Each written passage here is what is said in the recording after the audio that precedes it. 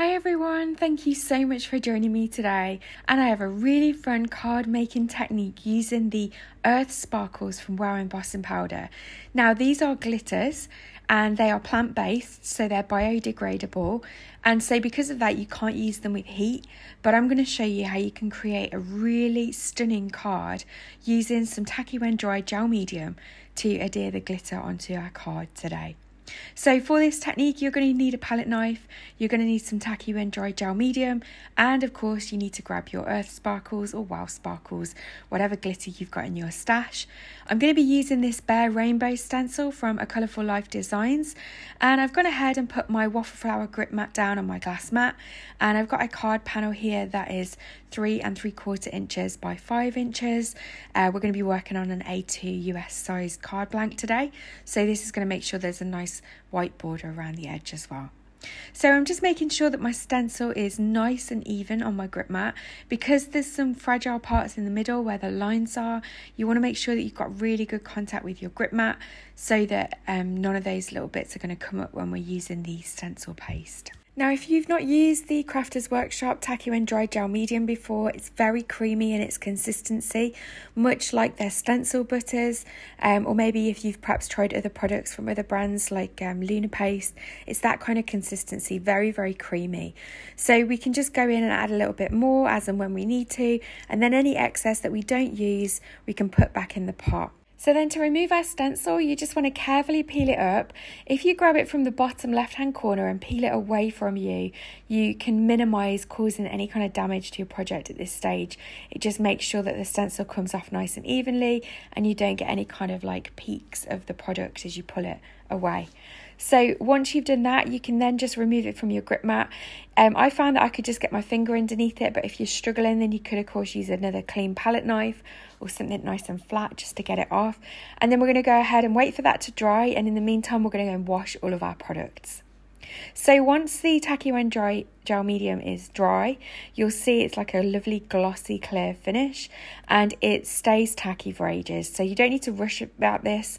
You could leave it on your desk till the next day and then come back to it and finish it off. You don't need to rush to get your project completed, and because it's tacky, that is what's going to hold the glitter in place. So what I'm going to do is I'm going to alternate these 3 colours along those rainbow lines. So I'm starting off with Hammerhead, which is a lovely silver glitter, and then I'm just burnishing it in with my finger. If you don't want to use your finger, you could of course use like a burnishing tool or your bone fold. You could put some baking paper over the top of it and rub it in that way. But I really found that with the Earth Sparkles, they're not as static like normal glitter. I think because they're plant-based and they're not plastic, it definitely made them not as static. So it was really easy to just burnish them in with my finger, and I found that they didn't really stick to my finger in the same way as normal glitter. So yeah, just something to bear in mind. If that's a reason you don't use glitter, then maybe give these a try. So the second colour that I'm using is called Shrimp, and this is like a very pale pink colour, and as you can see it just goes on beautifully. And then the third colour that I'm using is Lobster, so this is a much more richer pink colour, and again I'm just burnishing that in with my finger, and just look at the shine on that. It almost looks foiled. It is so pretty. Now, if you see, like I've got there, just a little bit of spillage that's come from underneath the stencil, I'm just going to show you a great way of removing that.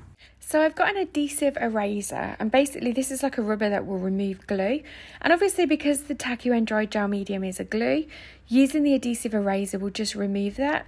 So I'm just using like the edge of my rubber here, making sure that I can just get right up to that line without taking any off that we've already done.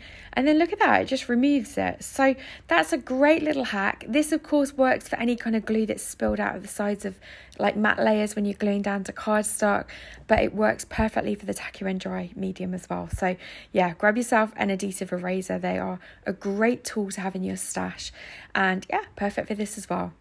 So again, I'll just come back in with Hammerhead there, and again I'm just burnishing it in with my finger, and I'm just going to alternate all of the colours until we've completed our card panel. I absolutely love the tacky when dry gel medium, and as much as I love using it for gilding flakes, it works perfectly for glitter too. So, and because it's a gel medium, it keeps any kind of texture that you create as well. So if you kind of stippled your palette knife on it, you'd get a rough texture.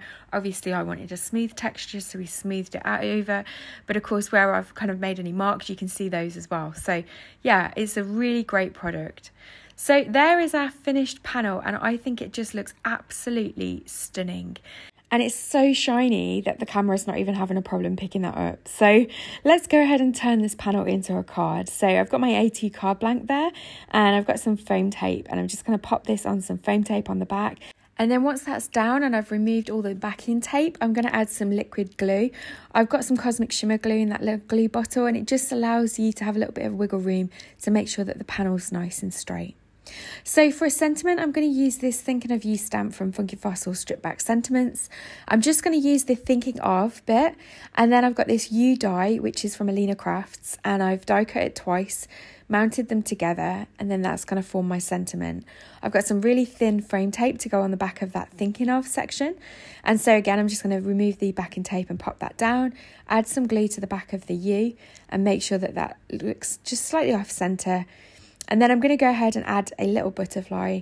These are the layering butterfly dies, again from Alina Crafts. And I'm just going to take that lovely one with the rounded wings. I'm going to use the outline die and the solid die as well, because I think they look really nice together. I'm going to go ahead and cut the outline die in some silver metallic cardstock. And then the solid die I'm going to cut from some white cardstock. So I'm just going to attach the outline die with a little bit of glue, but only down the middle of the body of the butterfly. That just means that the wings can stay popped up a little bit. And again, when I stick it on my card base, again, I'm just using glue in the centre of the butterfly.